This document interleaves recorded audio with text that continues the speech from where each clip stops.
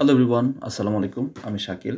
আজকের এই পার্টিকুলার ভিডিওতে আমি কথা বলবো যে অ্যাকচুয়ালি আপনি পাইথন দিয়ে যদি ডেটা অ্যানালাইসিস করতে চান বা ডেটা অ্যানালাইসিস রিলেটেড কাজ করতে চান, সেক্ষেত্রে আপনার রোডম্যাপটা কেমন হওয়া উচিত। ওকে, তো পাইথন এবং ডেটা অ্যানালাইসিস এটা নিয়ে কথা উঠলেই হয়তো বা আপনার মাথায় প্রশ্ন জাগতে পারে যে মার্কেটে তো আসলে অনেক টাইপের টুল অ্যাভেলেবল আছে, তাহলে পাইথন কেন বা পাইথন দিয়ে করলে আপনি কি টাইপের ফ্যাসিলিটিস পাবেন, আমি এটা নিয়েই কথা বলবো। ওকে, তো সবার শুরুতে আমাদের মাথায় একটা প্রশ্ন আসে যে শুধুমাত্র পাইথন প্রোগ্রামিং ভাষা দিয়ে কি ডেটা অ্যানালাইসিসের সকল কাজ করা সম্ভব বা ইন্টারঅ্যাক্টিভ ড্যাশবোর্ড ক্রিয়েট করা সম্ভব?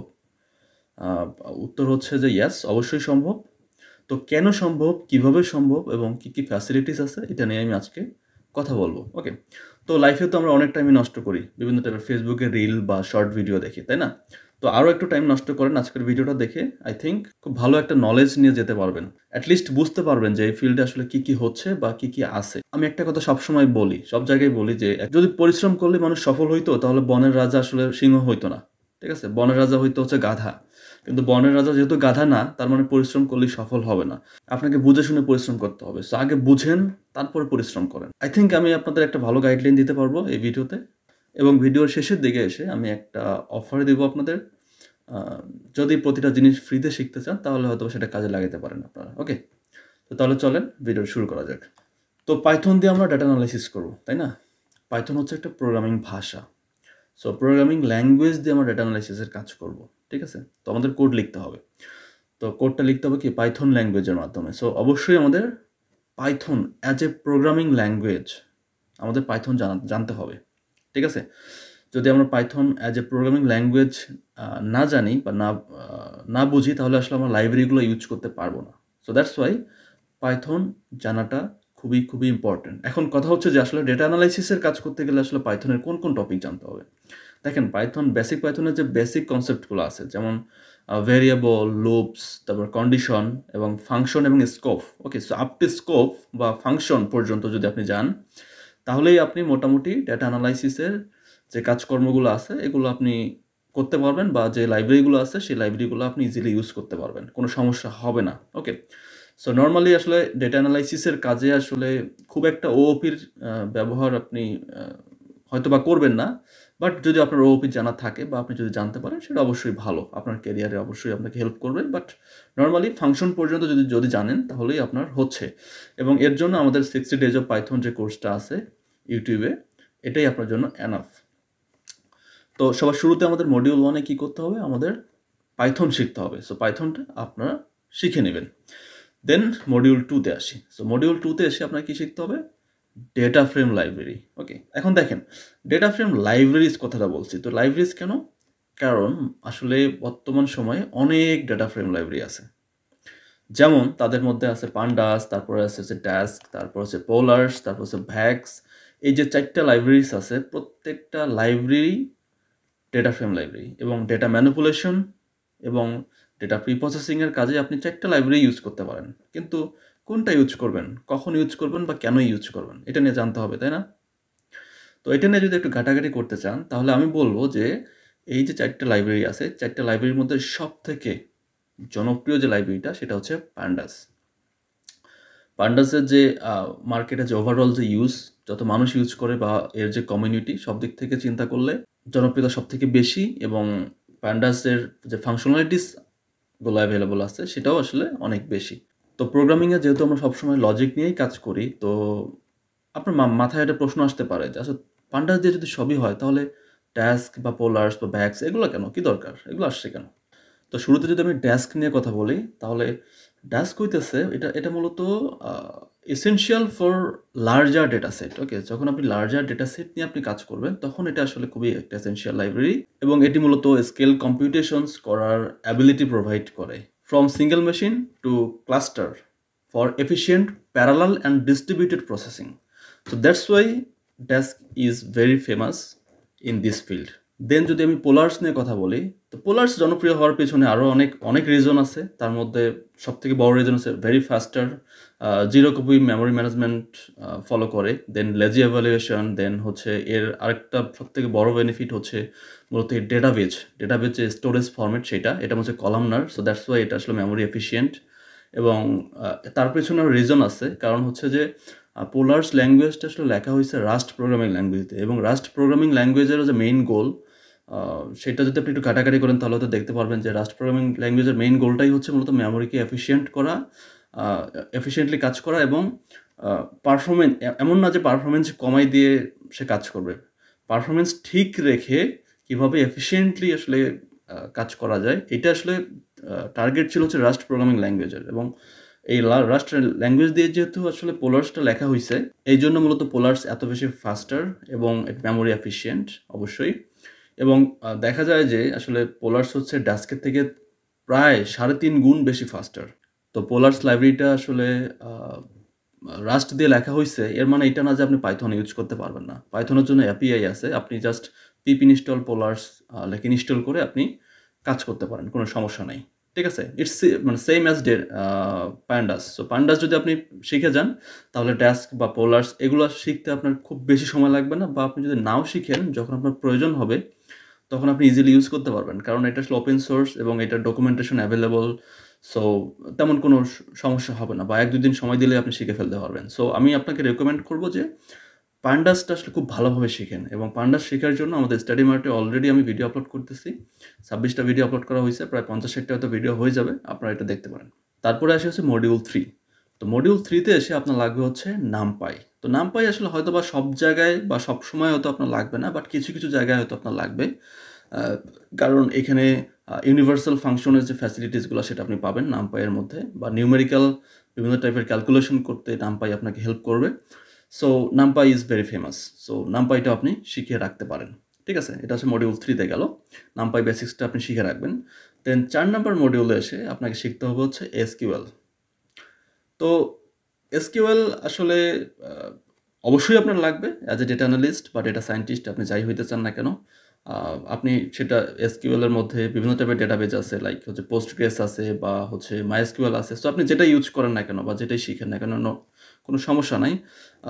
আপনি যদি আপনি পাইথনের সাথে যদি এসকিউএলকে কানেক্ট করতে চান, সেক্ষেত্রে আপনার প্রতিটা ডেটাবেজের জন্য আসলে কানেক্টর, আপনার বিভিন্ন টাইপের লাইব্রেরিজ অ্যাভেলেবল। যেমন ধরেন পোস্টগ্রেস কানেক্টর আছে, যেমন psycopg2, তারপর মাইস্কিউএল আছে যে মাইস্কিউএল কানেক্টর। তো এই লাইব্রেরিগুলো ব্যবহার করে আপনি ইজিলি পাইথনের সাথে আসলে এসকিউএলকে কানেক্ট করে কাজ করতে পারেন, কোনো সমস্যা নেই। ওকে, দেন আসতেছে মডিউল 5। সো মডিউল 5-এ এসে আপনাকে স্ট্যাটিস্টিক্স শিখতে হবে। তো স্ট্যাটিস্টিক্স শেখার জন্য বা পাইথন দিয়ে যদি আপনি ইমপ্লিমেন্ট করতে চান, সেক্ষেত্রে আপনার স্ট্যাটসপাই আছে। স্ট্যাটসপাই খুবই জনপ্রিয় একটা লাইব্রেরি, যেটা দিয়ে আপনি স্ট্যাটিস্টিক্যাল বিভিন্ন টাইপের কাজ করতে পারেন, বা স্ট্যাটিস্টিক্যাল যে ফাংশনগুলো আছে সেগুলো আপনি এখানে ইমপ্লিমেন্ট করতে পারেন। ওকে, দেন আছে হচ্ছে স্ট্যাটস মডেল আসলে কি বলবো, এটা খুবই একটা জনপ্রিয় লাইব্রেরি পাইথনের, এবং এটা আমরা বলতে পারি এটা ডেডিকেটেড লাইব্রেরি। কারণ ডেডিকেটেড কেন? কারণ এটা মূলত ইউজ করা হয় বেশিরভাগ estimating and testing statistical model.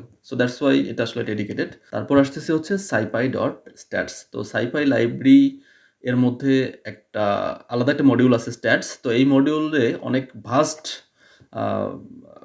Functionalities available for statistical analysis, statistical বিভিন্ন টাইপের ফাংশন অ্যাভেলেবল এখানে। তো আপনি যদি এই 3টা লাইব্রেরি ভালোভাবে শিখেন, তাহলেই আপনি স্ট্যাটস রিলেটেড সকল কাজ করতে পারবেন। সো গাইজ, এআই কোয়েস্ট আমাদের একটি কমিউনিটি, এবং এই কমিউনিটিতে আমরা কিছু লাইভ কোর্স অফার করি। বর্তমানে আমাদের যে লাইভ কোর্সগুলো অ্যাভেলেবল আছে তাদের মধ্যে অন্যতম হচ্ছে Python for everybody with web scraping, then data analysis, then data engineering, then Zango, machine learning, deep learning এবং AWS। তো আমাদের কোর্স মডিউলগুলো আসলে অনেক জোস, এবং আমরা ট্রাই করি সব কিছু হ্যান্ডস অন দেখানোর জন্য। দেন আসতেছে হচ্ছে data visualisation. So data visualisation কাজ করতে গেলে আপনার different kind of libraries available. যেমন হচ্ছে সবথেকে যে জনপ্রিয় লাইব্রেরিগুলো আছে সেই কটা আমি মেনশন করতেছি। যেমন ম্যাটপ্লটলিব আছে, তারপর হচ্ছে সিবোর্ন আছে, তারপর হচ্ছে হলোভিউজ, তারপর হচ্ছে HVplot, তারপর প্লটলি, প্লট9, অটোভিজ। তো এগুলো প্রত্যেকটাই হচ্ছে ইউজ করা হয় ফর ডেটা ভিজুয়ালাইজেশন। তো একটা করে যদি আমি কথা বলি, ম্যাটপ্লটলিব লাইব্রেরিটা আসলে খুবই জনপ্রিয়, কারণ হচ্ছে আপনি বিভিন্ন টাইপের স্ক্যাটার প্লট বা প্লটের ডিজাইন হ্যাঁ, এই ধরনের প্লট তৈরি করতে গেলে ম্যাটপ্লটলিব আপনি ইউজ করতে পারেন। তারপর হচ্ছে সিবর্ন আছে। তো সিবর্ন হইতেছে মূলত ম্যাটপ্লটলিবের একটা আপডেটেড লাইব্রেরি, যেটা মূলত আরো ইন্টারেক্টিভ ভিজুয়ালাইজেশনের জন্য তৈরি করা হইছে। তো সিবর্ন আসলে ব্যাকএন্ডে ম্যাটপ্লটলিব ইউজ করে।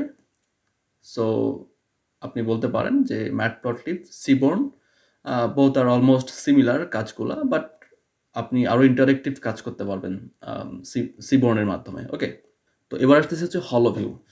তো হলোভিউ ইটসেলফ আসলে ব্যাকএন্ডে মাল্টিপল লাইব্রেরি সাপোর্ট করে, বা হচ্ছে মাল্টিপল লাইব্রেরি নিয়ে সে কাজ করে। যেমন হচ্ছে সব থেকে বেশি যেটা ইউজ করা হয় সেটা হচ্ছে বোকে নামে একটা লাইব্রেরি আছে। তারপর হচ্ছে ম্যাটপ্লটলিব অ্যান্ড প্লটলি। ওকে, তো হলোভিউস ইউজ করে আপনি অনেক ইন্টারেক্টিভ সুন্দর সুন্দর ড্যাশবোর্ড তৈরি করতে পারবেন। ঠিক আছে, যেটা আসলে পসিবল।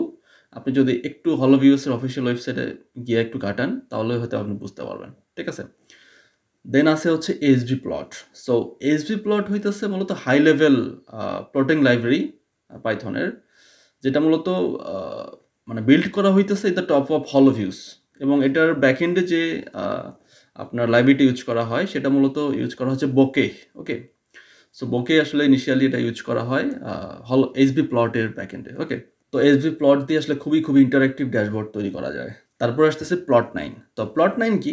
প্লট 9 হচ্ছে এমনই একটা জনপ্রিয় লাইব্রেরি, যেটা হইলো মূলত আপনারা যারা আর প্রোগ্রামিং ল্যাঙ্গুয়েজ নিয়ে কাজ করছেন তারা শুনে থাকবেন যে আর প্রোগ্রামিং ল্যাঙ্গুয়েজ একটা লাইব্রেরি আছে জিজি প্লট 2। ওকে, তো এই জিজি প্লট 2 এর যে পাইথনের বা পাইথন যে এনভায়রনমেন্ট, সেই এনভায়রনমেন্টে যদি কাজ করতে চান সেই ক্ষেত্রে আপনার প্লট 9 ইউজ করতে পারেন আপনি। তো এখানে যে ফাংশনালিটিসগুলা মানে ইউজ করা হয় সেটা মূলত অলমোস্ট সেম অ্যাজ হচ্ছে আর এর যে জিজি প্লট 2 ওই লাইব্রেরির মতো, বা ওর কম্পিটিটর বলতে পারেন আপনি। তো এটা হচ্ছে পাইথনের জন্য, ওটা ছিল আর এর জন্য। তো আপনি প্লট 9 দিয়ে খুব সুন্দরভাবে ইন্টারেক্টিভ গ্রাফিক্স তৈরি করতে পারেন। কারণ প্লট 9 এর যে বিল্ড করার মেইন গোল, সেই গোলটাই হচ্ছে মূলত গ্রামার অফ গ্রাফিক্স কনসেপ্ট, এই কনসেপ্ট এর উপর বেচ করে। সো দ্যাটস ওয়াই এটা সিমিলার টু জিজি প্লট 2, বাট এটা অনলি পাইথনের জন্য। তো প্লট 9 লাইব্রেরি ইউজ করে আপনি ওয়াইড রেঞ্জের অনেক টাইপের অ্যানালিটিক্যাল কাজ করতে পারবেন খুবই সহজেই। এবার আসতেছে অটোভিজ। তো অটোভিজ কি? অটোভিজ হইতেছে মূলত অটোমেটিক ভিজুয়ালাইজেশন করার জন্য একটা লাইব্রেরি, এবং এটা হইতেছে আপনার ডেটার উপর বেচ করে অটোমেটিক ভিজুয়ালাইজেশন দিবে। তো এই লাইব্রেরিটা আসলে ইউজ করা হয় ফর ডেটা অ্যানালাইসিস। তো আপনি যদি ডেটা অ্যানালিস্ট হইতে চান তাহলে হয়তোবা সব লাইব্রেরি আপনার ভালোভাবে জানতে হবে, নট নেসেসারি, বাট আমি এটা নিয়ে কথা বললাম এই জন্যই যে প্রতিটা লাইব্রেরি আসলে ডেটা অ্যানালিস্টের জন্য ইম্পর্টেন্ট, এবং প্রতিটা লাইব্রেরি সম্পর্কে আপনার একটু হলেও আইডিয়া থাকা উচিত বলে আমি মনে করি, যদি আপনি পাইথন দিয়ে ডাটা অ্যানালিসিস করতে চান। তো এবার কাজের কথায় আসি। তো আমি শুরুর দিকে বলছিলাম যে শেষের দিকে গিয়ে আমি একটা অফার দেব। আমি জানি এই কথাটা শোনার সবার ভাগ্য হবে না। এই জন্যই হবে না কারণ আমি আমার যে ভিডিওর যে অ্যাভারেজ ভিউ, সেই অ্যাভারেজ ভিউতে গেলে দেখা যায় যে হচ্ছে মানুষ হয়তো 1 মিনিট বা 2 মিনিট করে ভিডিও দেখে। পুরো ভিডিও সবাই দেখে না। আর সেই ভাগ্যটা হবেও না সবার। তো যারা দেখতেছেন তাদেরকে স্পেসিফিকভাবে আমি থ্যাঙ্কস দিতে চাই যে আপনাদেরকে অনেক ধন্যবাদ যে আপনারা এতক্ষণ যাবৎ আমার বকবকানি শুনছেন। এবং এখানে আপনাদের উদ্দেশ্যে যেটা আমি বলতে চাই যে যেহেতু আপনারা এখন পর্যন্ত ভিডিওটা দেখতেছেন, দ্যাট মিনস আপনারা ইন্টারেস্টেড। সো এরকম আমি 200 জন মানুষ চাই যারা আসলে ইন্টারেস্টেড। তো 200 জন মানুষ যদি ইন্টারেস্ট দেখাইতে পারেন তাহলে আমি যে কথাগুলো বললাম, বা আমি যে আপনার রোডম্যাপটা আপনাকে দেখাইলাম, আমি প্রতিটা লাইব্রেরি নিয়ে আমি ভিডিও তৈরি করব। ঠিক আছে, যদি 200 জন ইন্টারেস্ট দেখাইতে পারেন। তো ইন্টারেস্টটা দেখাবেন কীভাবে? ইন্টারেস্ট দেখানোর অনেক ওয়ে আছে। আপনি চাইলে আমাদের হচ্ছে ফেসবুক গ্রুপ আছে, সেই গ্রুপে জয়েন হইতে পারেন। আপনি এটা নিয়ে কথা বলতে পারেন। দেন আপনি চাইলে ভিডিও কমেন্ট সেকশনে আপনি কমেন্ট করতে পারেন। তো এটা হচ্ছে সবথেকে ইজিয়েস্ট ওয়ে আই থিঙ্ক, আমি মনে করি। তো ভিডিও কমেন্ট সেকশনে যদি আপনি মনে করেন যে আপনি আসলে এটা চান, তাহলে আপনার অপিনিয়নটা আপনি এখানে জানাই যাবেন আপনি কেন চান। তো এরকম যখন আমি 200 জনের রিকোয়েস্ট পাবো, ইন্ডিভিজুয়াল টু 100% আমাকে রিকোয়েস্ট করবে কমেন্ট সেকশনে, আমি কথা দিচ্ছি তারপরেই আমি সিরিয়ালি প্রতিটা লাইব্রেরি, অলরেডি আমার এই লাইব্রেরিগুলোর কিছু ভিডিও তৈরি করা আছে, আমি এগুলো সবগুলো সাজাইতেছি। তো অলরেডি পান্ডাসে তৈরি করা আছে। তো আমি স্টেপ বাই স্টেপ যাব। তো যেদিন 200 জন মানুষ রিকোয়েস্ট করা হয়ে যাবে, তারপরে আমি আসলে স্টেপ বাই স্টেপ সবগুলো ভিডিও দেওয়া শুরু করব। তো আমি ধরে নিচ্ছি যে 200 জন মানুষ রিকোয়েস্ট করতে হয়তোবা আমার 2024 সাল পুরোটাই চলে যাবে, অথবা 2025 সাল থেকে আমি ভিডিও রেকর্ড করা শুরু করতে পারবো। ঠিক আছে? তো এই কথাটা বলারও রিজন আছে, ভ্যালিড রিজন আছে। ভ্যালিড রিজনটা আমি দেখাচ্ছি আপনাদের। যেহেতু আপনারা এখন পর্যন্ত আছেন, তো আরেকটু থাকেন, ফুল ভিডিওটা একটু দেখেন। আমি ভ্যালিড রিজনটা দেখাচ্ছি। এই চ্যানেলে আপনি ঘাঁটলে অনেক প্লেলিস্ট পাবেন। ঠিক আছে? তো তার মধ্যে আপনি দেখেন এখানে অলরেডি যে পাইথনের কমপ্লিট মানে আমাদের ডেটা অ্যানালাইসিস করার জন্য যতটুকু দরকার আমি ফাংশন পর্যন্ত কমপ্লিট ভিডিও এখানে দিয়ে রাখছি, শুধু ওপি দেওয়া বাকি আছে, ওপি আমি দিব। ওকে, দেন আমার এখানে পান্ডাসের জন্য 26টা ভিডিও তৈরি করা হয়েছে, আমি হয়তো 60-70টা হবে, এটাও আমি আপলোড করে ফেলবো। মেশিন লার্নিং বা ডিপ লার্নিং এগুলোর কথা আমি বাদ দিলাম, কারণ আপনার ডেটা অ্যানালাইসিস করার জন্য বা ডেটা অ্যানালিস্ট হওয়ার জন্য আসলে এগুলো ইম্পর্টেন্ট না। যদি আপনি ডেটা সায়েন্টিস্ট হতে চান সেক্ষেত্রে বিষয়টা আলাদা। ওকে, তো আমি জাস্ট আপনাদের এর রেসপন্সটা দেখাই আপনাকে। দেখেন এটা হচ্ছে পান্ডাস প্লেলিস্ট। হ্যাঁ, দেখেন আমি একটা ভিডিও ওপেন করছি। এই ভিডিওটা একদিন আগে দেওয়া হয়েছে। আমাদের 44,000 মানুষ আমাদের চ্যানেলে আছে, তার মধ্যে মাত্র ইন্টারেস্ট 48 জন এই ভিডিওটা দেখছে, এবং তার মধ্যে লাইক দিছে মাত্র 2 জন। আমি র্যান্ডম যে কোনো একটা ভিডিও আমি যদি দেখাই, সাপোজ প্রথম ভিডিওটাই দেখালাম, প্রথম ভিডিওতে সব থেকে বেশি মানে বেশি রেসপন্স পাওয়ার কথা, তাই না? এখানে ভিউ হয়েছে হচ্ছে 807 জন। তার মানে কি মানুষ আসলে এই সকল লাইব্রেরিজে ইন্টারেস্টেড না। জানি না কেন তারা ইন্টারেস্টেড না, বা আসলে আদৌ তারা কি মনে করে বা মানুষজন কি মনে করে। আমার এখানে কিন্তু আমাদের চ্যানেলে কিন্তু শুধুমাত্র ডেটা সায়েন্সের ভিডিও তৈরি করা হয় বা আর্টিফিশিয়াল ইন্টেলিজেন্স রিলেটেড টপিক নিয়ে কথা বলা হয়। সো এখানে যে আপনার 44,000 মানুষ দেখতেছেন, সবাই আসলে এআই ইন্টারেস্টেড বা ডেটা সায়েন্স ইন্টারেস্টেড, অন্য কোনো ফিল্ডের মানুষজন আমাদের এখানে নাই। তো এখান থেকে যদি এই অবস্থাটা হয়, তাহলে এবার চিন্তা করেন যে আমি কেন বললাম যে 200 জন মানুষের রিকোয়েস্ট করতে আমার 2024 সাল পুরোটাই পার হয়ে যাবে। এখন 24 সালের পরে গিয়েও আসলে এটা হবে কিনা আই ডোন্ট নো, বাট যদি হয়, ইনকেস যদি হয়, অ্যাক্সিডেন্টলি যদি হয়, কথা দিচ্ছি যে আমি স্টেপ বাই স্টেপ প্রতিটা লাইব্রেরি নিয়ে ভিডিও তৈরি করব। ঠিক আছে? তো তো এবার লেটস সি আসলে কতদিন লাগে। 1 বছরও লাগতে পারে, 2 বছর লাগতে পারে। তো আমি ভিডিও বানানোর আগেও যদি কেউ শুরু করতে চান, আর সেই অপশনও আমি রাখবো। আমাদের যে গিটহাব রেপোজিটরি আছে, হ্যাঁ, এখানে আপনি আসলে দেখতে পারবেন যে ডাটা অ্যানালাইসিস উইথ পাইথন একটা রেপোজিটরি আছে। এখানে আমি একটু আগে আমার সেই ফাইলটা আপলোড করে রাখছি। এখানে প্রত্যেকটা কি বলবো, প্রত্যেকটা লাইব্রেরি শেখার জন্য যে অফিসিয়াল যে ডকুমেন্টেশন, আমি সেটার লিঙ্ক সহ আমি এটা দিয়ে রাখছি। সো কেউ যদি এখান থেকে শিখতে চান তো শিখতে পারবেন, কোনো সমস্যা নাই।